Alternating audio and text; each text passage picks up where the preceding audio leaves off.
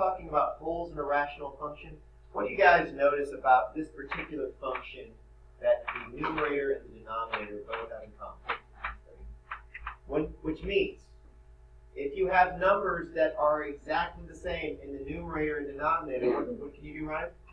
Cancel them out. So what I want you guys to do is I want you to cancel these out on your paper.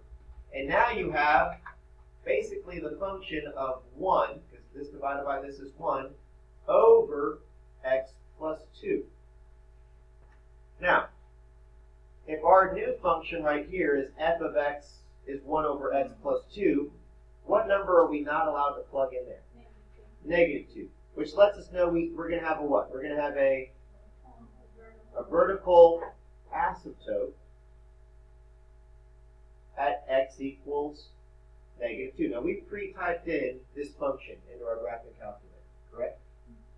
So if we go to our graphing calculator, we see we've actually plugged this in. Now, these, what happened to these right here? They cancel out, and you're going to be left with this right here, correct? So if we graph these, we should have what? Basically the same graph. So go ahead and let's hit graph and see what it looks like. Ready? There's our first one, and look what happens. The second one graphs over. But watch what happens when I check the table. Would you guys agree that the table should be what? Exactly the same, right? Let's check the table. Second table. Now let's go up to -2, and then let's go up to +3. What's the -2 right here? What does this represent? That represents your asymptote. So this right here represents our vertical asymptote, right? Okay, let's go down. Go down. Wait a second. What do you notice at the number 3? So one of them has an error, but one of them has a number that you can plug. Let's go back and kind of take a look at our graph. This one had a number, if you plug in a 3 there, right? If you plug in a 3 there, if you plug in a 3 here, that becomes what? That becomes 1 over 5, correct? But if you plug in a 3 here, what happens to that number? So let me tell you something. Right here, in this function, a hole was created at x equals 3. So what I'm going to do is I'm going to explain to you how to draw a hole in a graph. Because a hole is different than an asymptote.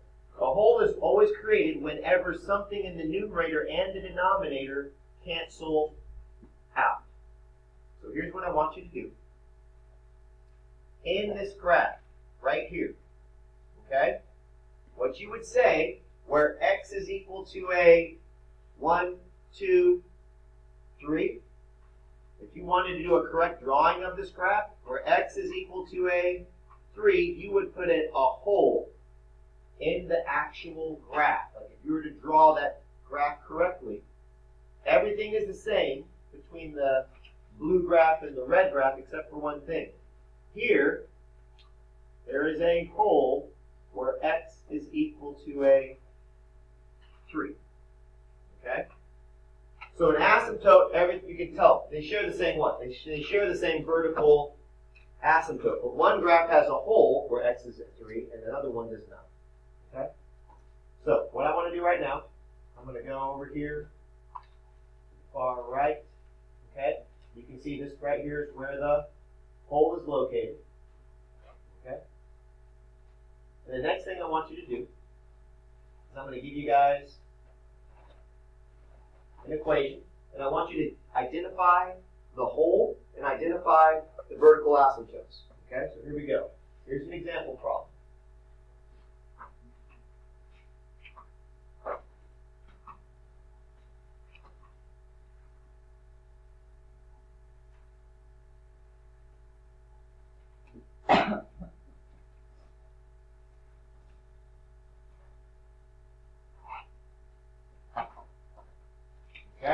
So I want you to do right now is I want you guys to look at that problem right there, then I want you to identify the vertical asymptotes, all right, and or the holes of the graph. Okay, so that's what I want you to do. Hold on, we're almost there. What did you guys find for the vertical asymptotes? -5. So you said x equals -5. Anything else? X equals -3. X equals 1 is correct. Now look what happens. These Cancel out. cancel out, so we don't have an asymptote at x equals -3. We have a hole at x equals -3. So these right here, these don't cancel out because even though it says x plus 1 and x minus 1, they don't cancel out because they're not the exact same binomial. Okay? So without even graphing it, you can still be able to find what? Vertical asymptotes and holes. We'll continue this tomorrow.